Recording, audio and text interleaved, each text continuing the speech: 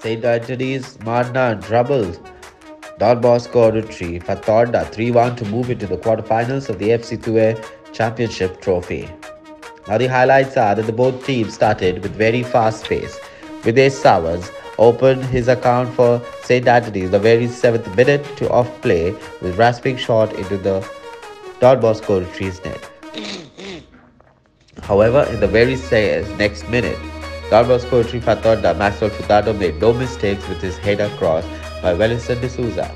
In the 10th minute, Mayuresh Naik of St. Anthony's scored a goal with his neat placement assisted by Sanka Pendekar.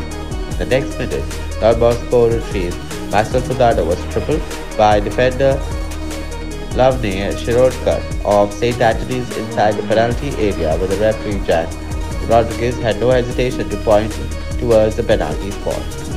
Fatorda failed to convert the penalty. In the 19th minute, Pushparaj Mandrekar of Badna scored with a brilliant header, taking the score 3-1 in the breathtaker.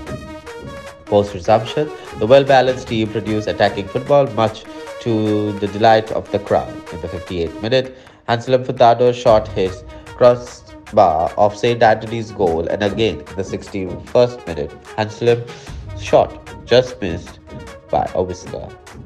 Vipul Pendekar and Videsh Savant of St. Anthony's was cautioned by referee for reckless step. The story by Ignacio Nerona for Herald TV.